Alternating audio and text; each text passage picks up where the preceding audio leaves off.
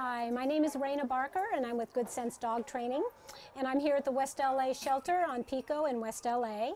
And what I'm about to do is go out into the yard with some volunteers who volunteer here at the shelter, and we have classes every Sunday basically teaching the volunteers about dog handling and about dog temperaments and how to get them out, how to assess them and work with them. All the dogs here at the shelter are individuals. It's not like an obedience pet class because they're an unknown entity pretty much. So we assess each one individually and work with their individual issues, and that's how the volunteers learn. We're walking into the kennels to get a dog out to evaluate. He's been here for a couple of months, so we're going to get him out and see how he is.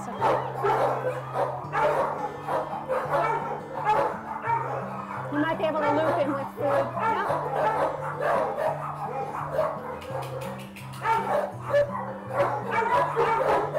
There you go. Drop it, just drop it. He's a little fearful of getting hooked up. Okay, so we use treats just get him out. Okay, so what happens when we first bring out a dog that we're not familiar with, we kind of just let him sniff, smell around, check out his environment, and let him settle in a little bit, okay?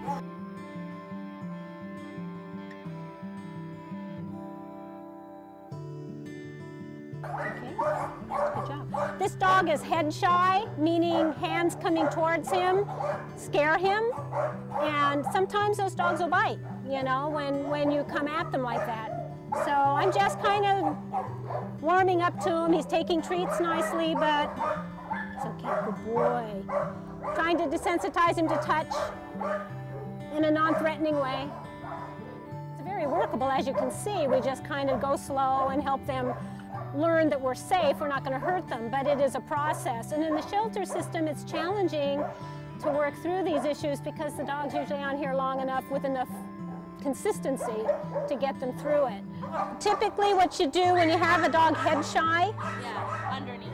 Yeah, and you hold it and then you use this other hand. That's okay, good boy.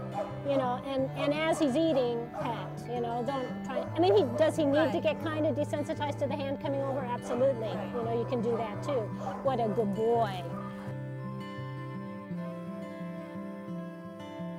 This dog coming out is for the really high energy, jumpy, bouncy dog. High energy breeds, they want to run, run, run, but if we do a lot of this right off the bat, you know, and try and control that, you know, it really creates a lot of frustration in them and they pull and strain against that leash.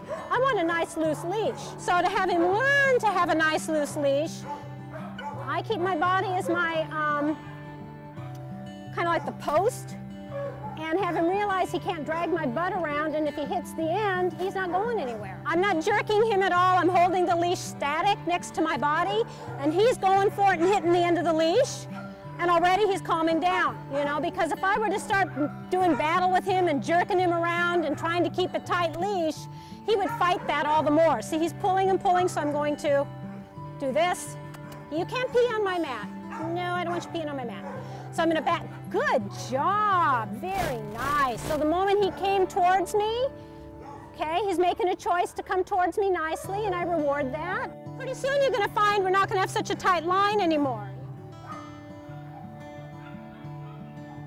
Let him hit it. Up. Good boy. He comes back. Good boy. Very nice.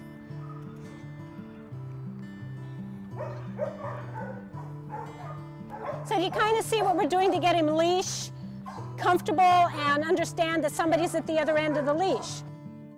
You guys, we're going to try and do a meeting. I don't like to have them meet right off the bat when she's kind of like anxious for coming into the yard, getting her bearings, just coming out of the kennel.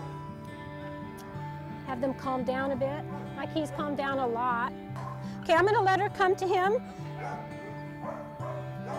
3 seconds is all we're going to do. Good. One. Oh, no jumping. 1 and 2 and 3. Okay. Come on. Good job. Good job. He wants to play too, but we're not going to do that so much. We're not going to do that so much. Want to do it again? Do it again? Okay, so now see, she's not, you did that one and now she's not interested, okay? But we'll see what she does. Again, you have to have them want to do it mutually. And he too, he's like, okay, we did it, now we're done. What you saw today is a number of things out there in the yard with the dogs. We did some introductions, and typically what I do with introductions is just 3 seconds. And I don't allow the dogs to meet unless I see them both calm enough to do so, and also that they're both willing and mutual participants in this. If one dog is too riled up or the other dog is ignoring the other one, we don't do it, okay? It has to be a mutual thing, and then it usually goes very well. And 3 seconds is all I allow. Otherwise, we go too long in the face and it creates angst, and usually that's when somebody gets upset. The other thing we did today is approachment. When a shy dog is fearful, is really unsure with individuals and people, you don't want to just charge into a dog. You want to see if you can have him get comfortable with you. So we do sideways meets, we squat down, don't come over the dog. And if they'll take treats, that's a real indication that the dog isn't too stressed to take treats. That's really good. That's helpful because that breaks the ice. The dog will take treats from you. Now you can approach him a little more willingly. He's going to be willing to come in and take your treats and get to know you. So we did a little bit of that. Leash handling is a real challenge for most people, and the old habits are to jerk a dog around, hang tightly onto that leash, steer the dog, and that creates a lot of problems with most dogs because it creates more agitation, more stress, that collar being tight, and here you are steering and jerking the dog around, and here we are in a stressful environment anyway. So what we want to do is diffuse that stress, have that dog learn to walk nicely on a loose leash.